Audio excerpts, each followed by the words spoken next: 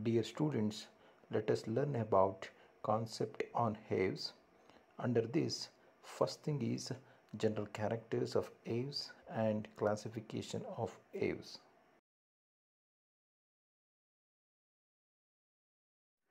Birds are warm-blooded vertebrates with a constant body temperature and also exoskeleton as feathers. Birds among vertebrates, insect among invertebrates are a special creature for flying. There are about 30,000 of birds globally.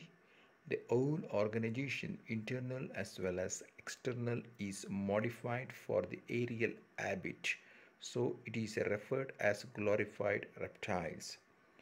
They are known for the attractive body colors and interesting habits like singing, nest building, parental care, and also migration.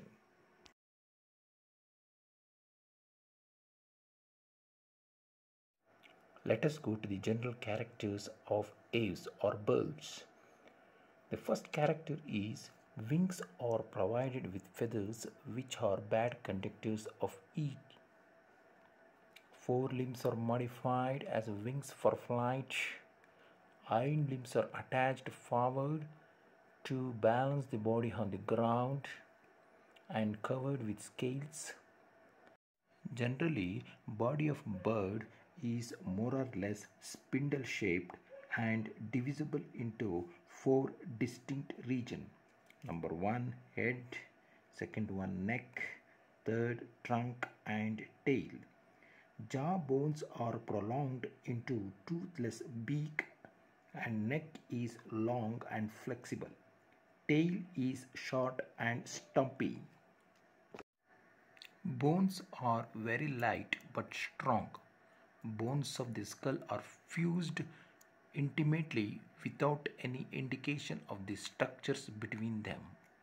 Skull is monochondric in nature.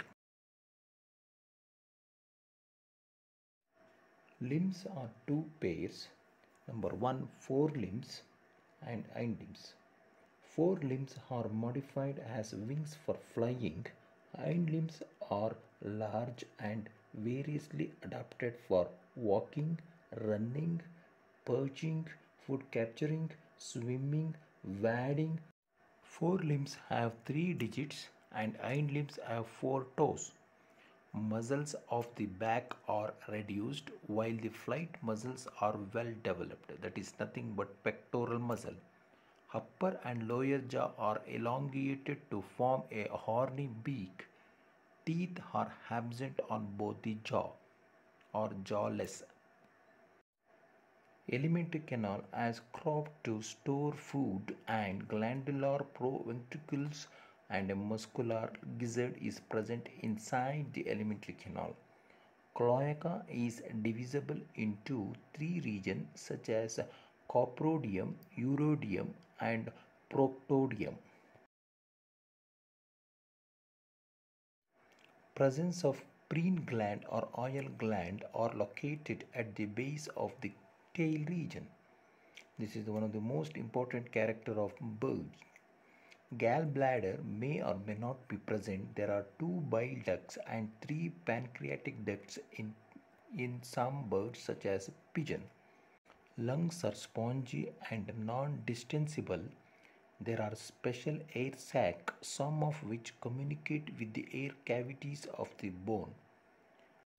Circulatory system is well developed. It includes nucleated red corpuscles, 4-chambered heart and only the right aortic arch is present. The renal portal system is reduced. Foramen magnum is ventral in position. Several posterior vertebrae are fused to form a synsacrum and pagostyle. Cervical vertebrae are heterocylous and extremely mobile. Sternum is provided with a well-developed key-like structure which serves for the attachment of the flight muscle. Ribs are double-headed or bicephalic in nature. In the pelvic girdle, pubic and symphysis are absent. In the pectoral girdle, there is a V-shaped furcula or wishbone which act as a spring during the flight.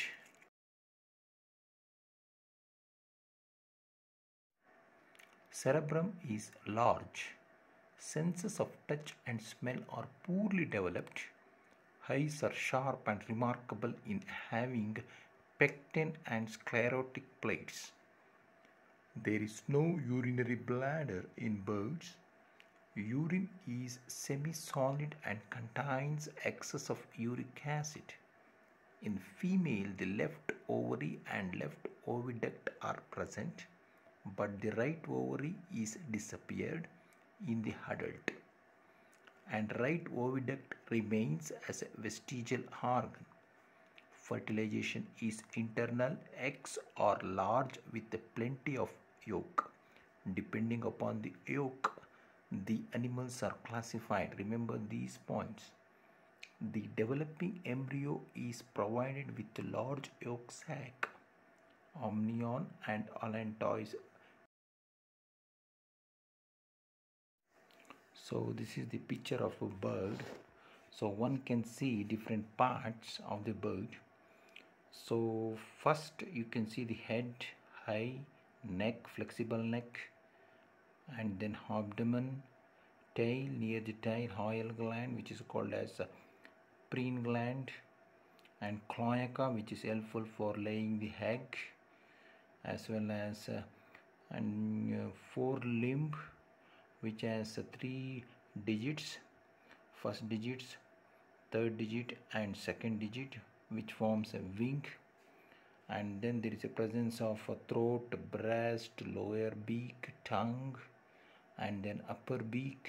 You can see operculum and external nares, and then in the high nictitating membrane, external ear opening can also be seen.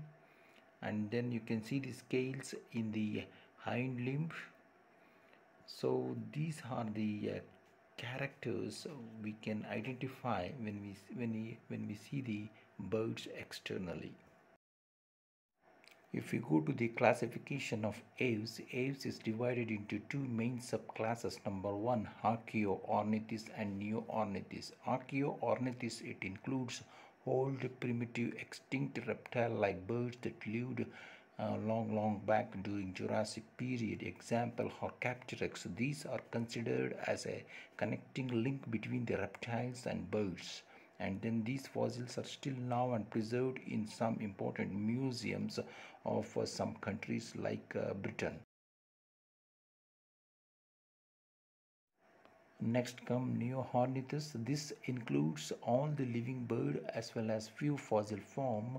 Here in this bird, the tail is usually short and ends in a pangostyle, and jaws, except in few extinct forms, both actually they are toothless. Ribs carry uncinate process. It is nothing but double-headed. I have told bicephalous in nature. The classification of this Neornithis is greatly divided into number of superorders, namely Paleognanthe, Neognanthe, Odontognanthe, Impenia. Like that, there are 4 different superorders seen in this group of living modern bird. This is about outline classification of Aves. Class Aves is divided into subclass, order and suborder. So it is divided into 2 main subclasses, that is Archaeornithis and Neornithis. Archaeornithis, they are the old birds, they are primitive, they are not seen today. Neornithis are the modern living birds you can see.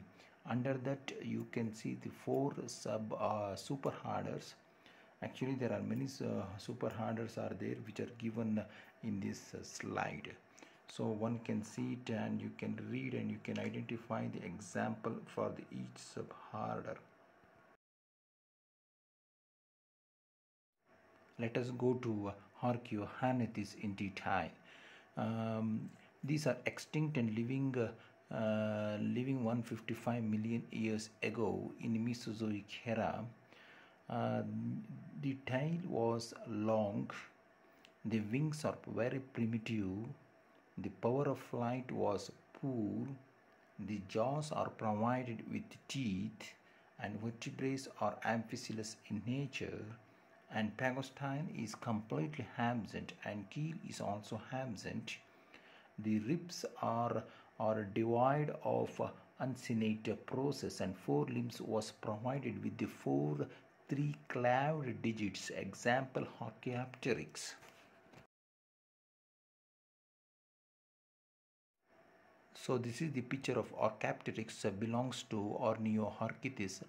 You can see the neck, head high, but you can see the beak with thecodont teeth, with teeth in the jaw, okay, in the mouth, as well as you can see a tail feathers, and elongated lizard-like tail, and body scales. Body is covered by scales, and then you can see the claws. So these are the characters which are seen in this Archaeopteryx. So Archaeopteryx is the junction between reptile and bird.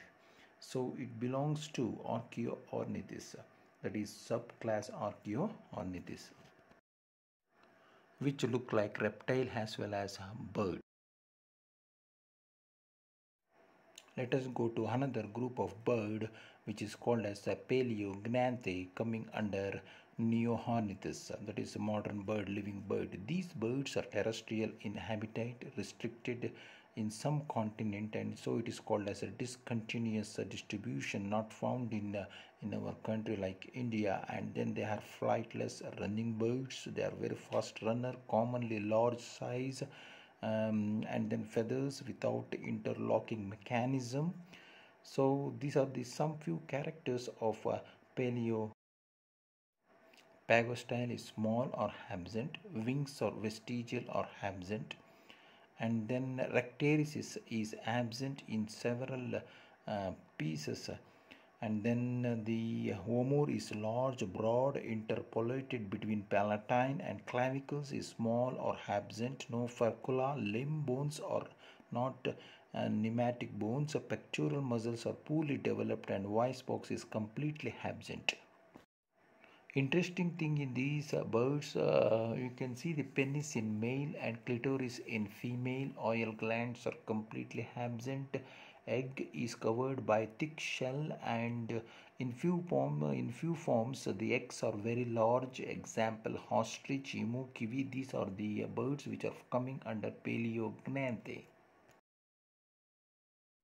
So these are the pictures of Paleognathae birds. You can see emu, kiwi, ostrich, and these are the common birds what you can see coming under Paleognathae. Let me go for another group of bird called Impeni. Here these are the modern flightless birds with the pedal-like wings of flippers, adapted to aquatic life. They found in water. Forelimbs are modified into flippers. These birds have webbed feet, and then they can swim very well. Example, penguins. They have to keep the high body temperature, and to remain active they have thick skin and lot of fat under the skin to keep warm in cold weather. They also huddle together with their friends to keep warm. So these are the characters of this type of birds which are coming under Impeni. Example, penguins found in the North Pole and South Pole of the planet Earth. So this is the picture of a penguin with webbed foot and flippers, and then this is coming under superorder Impeni. Let me go for another group of bird, Neoornithus. This include modern as well as extinct bird. They possess short tail, well developed wings, and then the power of flight is very good, but few forms are flightless. They are toothless animal, bird, and then the vertebrae were heterocylous in nature. There is a presence of a pagostyle, and the most important thing here is sternum as a keel, and ribs are uncinate in structure. Abdominal ribs are absent. The digits of the forelimbs are without claws. The metacarpals are fused with the distal carpals to form a carpometacarpus. This group includes modern birds, what we are going to see in our surrounding. This slide tells about modern birds, nothing but Neognanthe, where it shows some general characters like they are arboreal, terrestrial, aquatic, cosmopolitan, found all over the world. They are flying birds. They're small in size, and then wings are well adapted for flying purpose. And then there is a presence of a down feather or a beak sheath like structure found in each bird. Legs are variously modified. The presence of a down feather, oil glands are present near the tail region. There is a presence of a pectoral, well-developed pectoral muscle. Pagostyle is well-developed. Sternum, well-developed, found with the mid-ventral keel-like structure. Voice box is also found. Air sacs are well-developed in respiratory system. And eggs are shell. They are made up of calcium shell structure, and then the young ones are helpless. They have to depend upon the parents. Example: kingfisher, vulture, Indian roller, sandpiper, and then parrot, myna, Indian roller. So these are the kinds of birds which are modern birds. They are found in and around us, and then they are coming under group called Neognanthe.